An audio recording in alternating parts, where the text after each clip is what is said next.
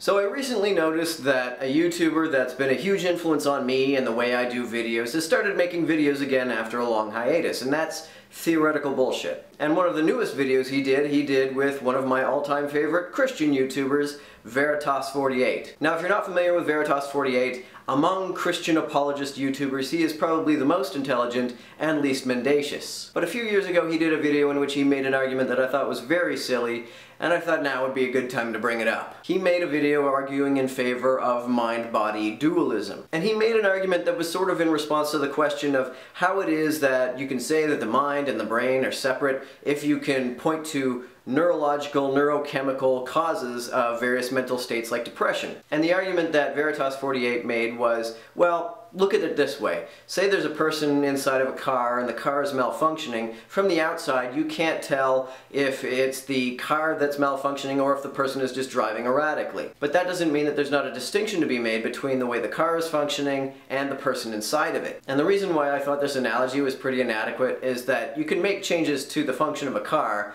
without making changes to the function of the person driving it. You can't say the same thing about the relationship between the brain and the mind. Now, it's been years since I've seen the video in which he made this argument. I don't even know if it's still on YouTube. If anybody can find it, or if anybody has it saved, send it to me. I'd love to see it again so I can get the argument straight. But this is the argument he made as I remember it. And the reason why a car and its driver is not analogous to the mind and the brain is that there's absolutely no aspect of the function of a mind that cannot be altered by making corresponding alterations to the brain. By either surgically or chemically altering the brain, you can alter the mind's perceptions, emotions, memories, judgments. You can alter the person's consciousness. You can alter the person's very identity. What's left? How can you say that there's a distinction between the mind and the brain where there's absolutely no function the mind has that cannot be altered by altering the corresponding functions in the brain? Now, I might accept this analogy and I might even give some credence to the idea of mind-brain dualism if you could show that there's some aspect of the mind